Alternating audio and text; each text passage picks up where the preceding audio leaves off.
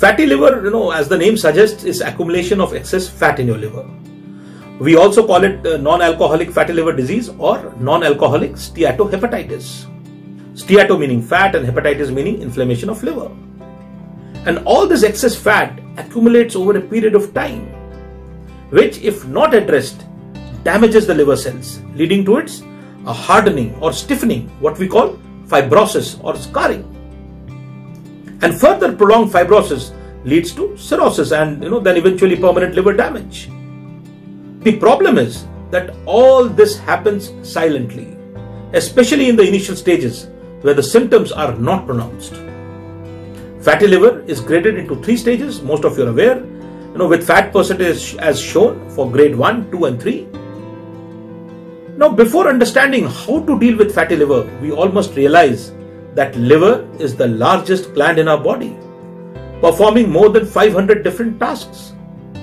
It filters blood. In fact, about 12 to 15% of the total volume of blood in our body is inside the liver at any given point of time. Liver makes bile, which helps in fat digestion. It plays a crucial role in metabolism of proteins. Liver stores glycogen and helps to maintain blood glucose levels. It plays a crucial role in enzyme activation, in excretion of bilirubin and cholesterol, and even in absorption of key vitamins like vitamin A and vitamin D. And if there is excess fat in your liver, all these important functions start getting affected. So how do you come to know if you have a fatty liver or not? Well, the symptoms are as listed on the screen, but periodic tests like the liver function test is a must. The markers to note are the liver enzymes in blood and total bilirubin, and these basic markers should always be in range, and in case of doubt you must consult your doctor. Next is ultrasound or ultrasonography, which can very clearly indicate the fat, the inflammation and scar tissues in your liver, and in case there are reasons and signs of more damage, then you would be well advised to get a fibroscan of your liver done. Okay, now let's come to the moot point. What can we do to reverse fatty liver naturally? And I shall give you 10 action points, right? First, fast. Stop feeding your body the whole day. Fasting can induce changes in insulin signaling pathways, improving your insulin sensitivity. It helps increased glucose uptake in peripheral tissues, thereby helping to reduce the fat accumulated in liver. Most of you know that fasting leads to autophagy, which is a cellular recycling process, which helps to reduce inflammation in liver also. In fact, it even promotes liver regeneration.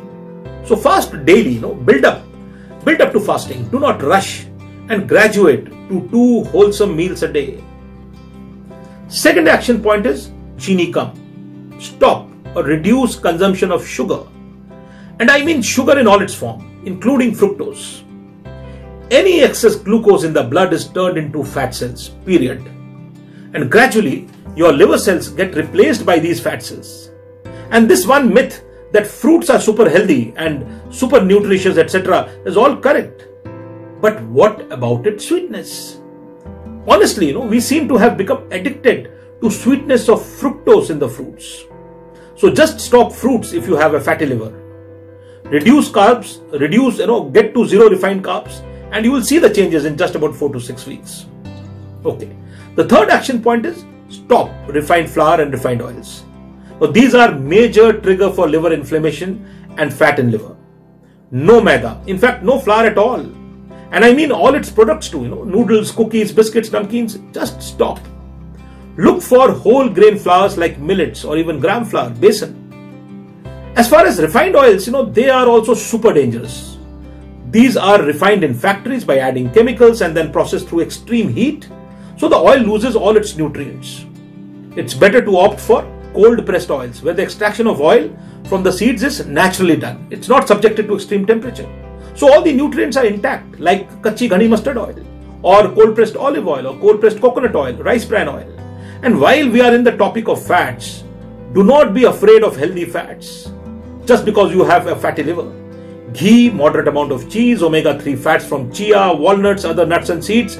In fact, all unsaturated fats are absolutely fine for your liver. And in fact, this will aid in reversing your fatty liver. Fourth action point is consume coffee. And I mean coffee, not coffee with milk and sugar. Not sweet cold coffee or flavored coffees, just black coffee, hot or cold. Plain black coffee reduces fibrosis or scarring of the liver. It prevents accumulation of fat. So both caffeinated or decaf coffees are fine, and taking 2-3 cups of black coffee a day will help you. And just be aware to finish your last cup of coffee before sunset so that caffeine doesn't interfere with your sleep. Fifth point, after coffee is green tea. This is another great liver detox drink, and it helps to reduce the liver, the liver enzymes in blood. It is especially good for those who have hypothyroidism and they can't take coffee because of the goitrogen content in the coffee. Sixth action point is vitamin D. Vitamin D deficiency is an independent risk factor for fatty liver disease. It increases the risk of liver cirrhosis.